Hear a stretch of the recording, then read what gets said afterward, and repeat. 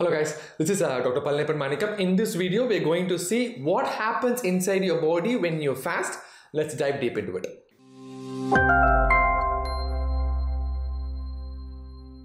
If you have been following my channel and if you think that you got something out of the channel, please consider donating to our non-profit organization called Aishwaryam Trust. We take care of hospice patients, neurological patients where they cannot even walk and talk. We give complete free 24/7 medical care.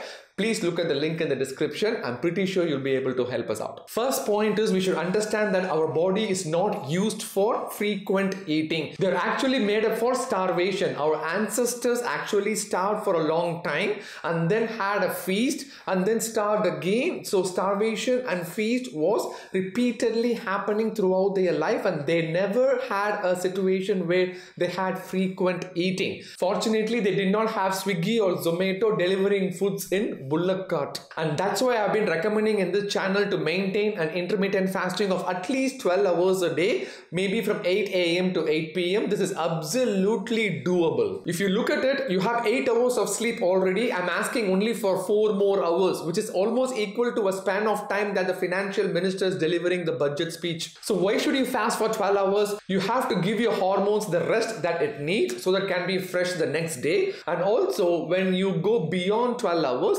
there is an increase in the growth hormone, which is absolutely important for repair and new protein synthesis. This hormone is secreted by our pituitary gland, which is a teeny gland right in the brain, and it helps to grow all our organs during childhood and maintains its renewal during adulthood as well, including skin, intestine, liver. Growth hormone is so critically important. In certain medical conditions, actually we give artificial growth hormone to actually stimulate growth, stimulate cells, and sometimes people use it for anti-aging properties as well. So fasting is a cheaper alternative version of stimulating growth hormone rather than an expensive version of artificial growth hormone injection. It's like your grandmother knows only to use the green and red button on the phone but gets an iPhone as a gift. Let's say our last bite was 8 p.m. and you can extend your fast to the next day until 2 p.m. That will complete the 18-hour fasting window. This is where the autophagy kicks in. Let me explain to you what this autophagy means.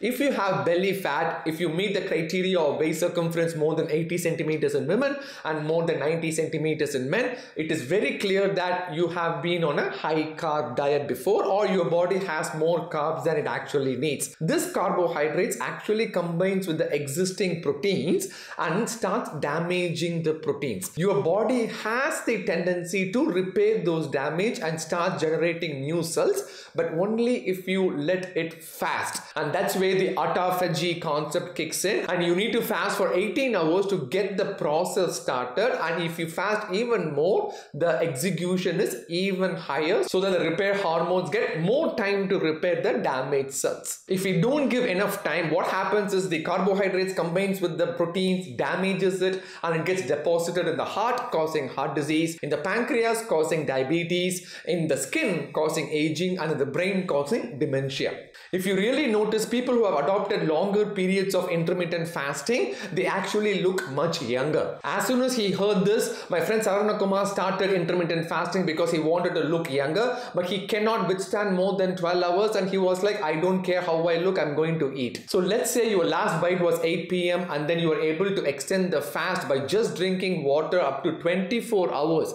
up to 8 p.m. the next day. This is where your body completely uses up your stored glucose levels and starts breaking down the stored fat, which is what we want to convert that fat into ketones, which might be an energy fuel for us. Ketones are a wonderful source of energy and you don't need that much amount of ketones either. For example, if you need 100 grams of glucose for energy, all you need is 10 grams of ketones because it is very powerful. So when our extra fat is broken down, the inflammation in the body goes down. That decreases the risk of cancer, that decreases the risk of heart disease, and that decreases the risk of diabetes as well. But more importantly, after 24 hours, hours, the gut gets significant rest, which is absolutely important. When the gut is rested, it can come back with good quality hormones, and the proportion of good bacteria and bad bacteria starts to change when there is rest to the gut. If we keep torturing the gut with repeated eating, what happens is bad bacteria proportion is higher than the good bacteria.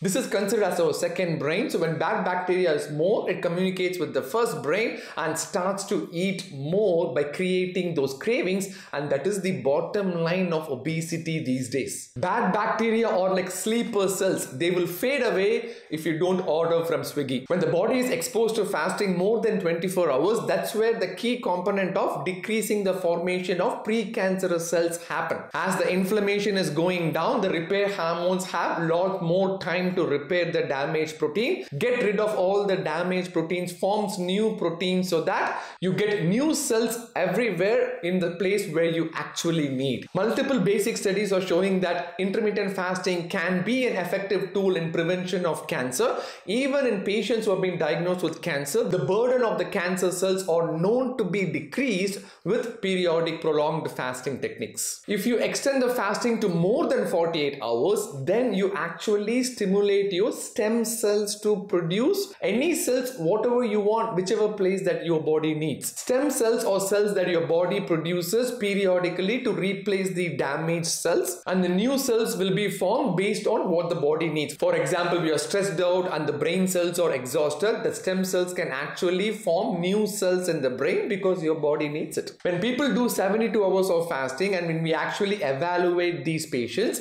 we actually see an increase in stem cell production, increase in their immune effect, to a point that any autoimmune disease, the effect can also be decreased because the inflammation goes down on the whole. People will be surprised how can a patient can be fasting for 72 hours. You will be actually surprised that the hunger and the appetite significantly goes down after 18 to 24 hours. So periodic prolonged fasting is recommended, but it has to be done under a very careful setting. All I am asking for is to start slowly with a 12-hour fasting, and you can maximize slowly to 16 hours based on how your body reacts. So it is a lifelong process. It is not a sprint. It is a marathon. You need to include all the factors surrounding your lifestyle, your social environment situation, and then decide what eating window or fasting window will be suitable for you. I'm not saying intermittent fasting is a holy grail. Intermittent fasting is a sustainable technique that many people can use in this rapidly paced environment to get all the advantages. Remember, it takes time. It's not going to happen overnight. It takes at least 66 days to form a habit. So choose an eating window or a fasting window.